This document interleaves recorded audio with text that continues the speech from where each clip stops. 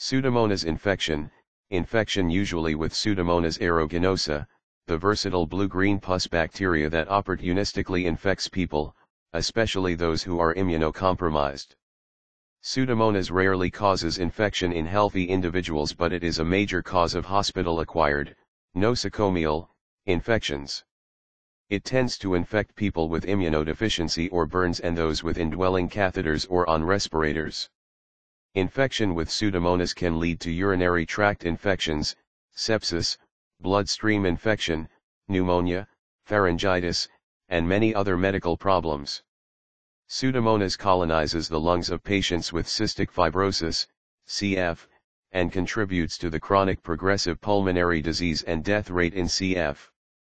Pseudomonas normally resides in the soil, marshes, and coastal marine habitats. It can survive under conditions that few other organisms can tolerate. It produces a slime layer that resists phagocytosis, engulfment, and it is resistant to most antibiotics.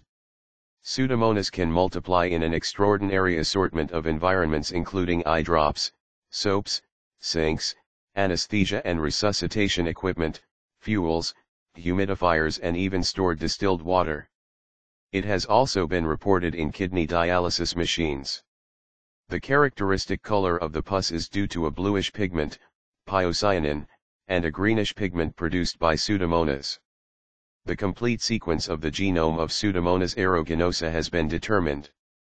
Published in Nature, Stover et Alabama 406, 959, 964, 2000, it was the largest bacterial genome